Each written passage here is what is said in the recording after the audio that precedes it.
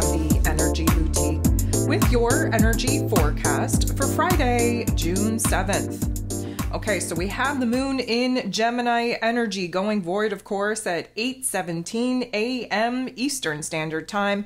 We're locking into Cancer energy at 8:42 a.m., again, Eastern Standard Time, which, of course, is the moon's rulership.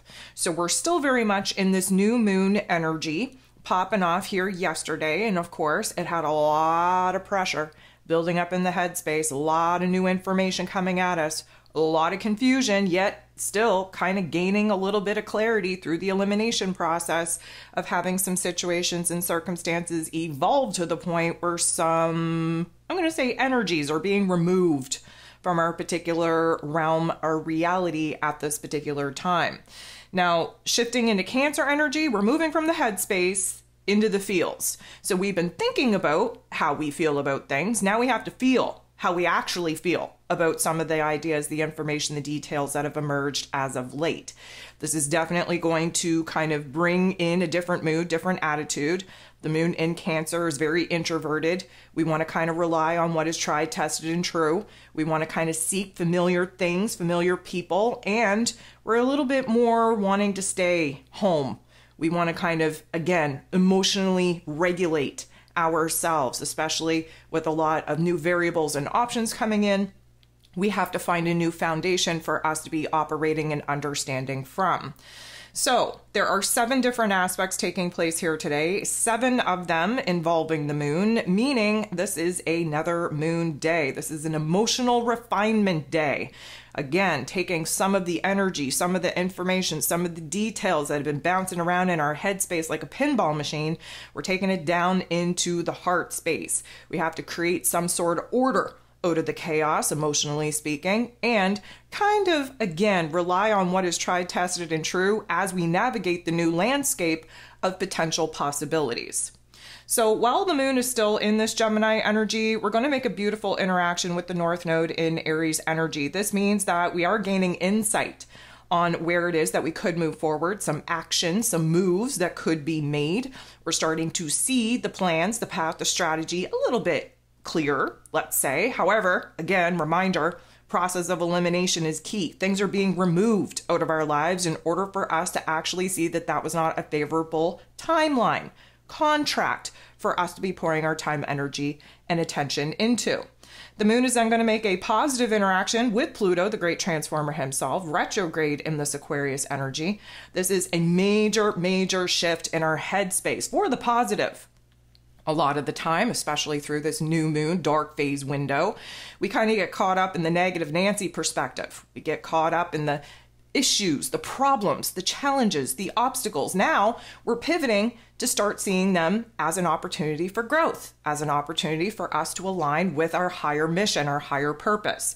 So this major change, not only in our headspace, but in our heart space as well, is definitely empowering, putting us in a position to feel a little bit more in control over our thoughts, over our emotions, over our physical realms, a little bit more than what it is that we've been feeling over the last week or so.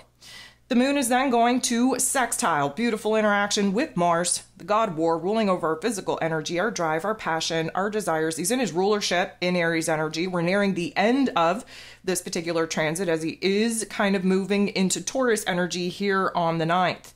So again, there's a pressure building. We have to wrap this particular life lesson up. There's restlessness, there's ants in our pants, there's inspiration, excitement, determination, motivation, and sometimes we're using anger and frustration as the fuel to kind of get the fire within us burning so that we can make a change, that we can make a transition into an action point that we are all very much anticipating. The moon is then going to get into the boxing ring square off with Neptune in his place of power in this Pisces energy. This is going to be the last aspect that the moon in Gemini is going to be making before moving into Cancer energy. And it is a blending, if you will, a challenge in blending our intuition with our intellect. There is a goal, a vision, a dream, an aspiration, if you will, that our higher self wants us to pursue. But intellectually, logically, practically speaking, we have no clue how it is that we're going to bring this puppy to life. And so again, disconnect between the ego and the higher self, division between the heart and the head, division between what could be and what is. And that's definitely pressurizing us to see where growth can definitely take place.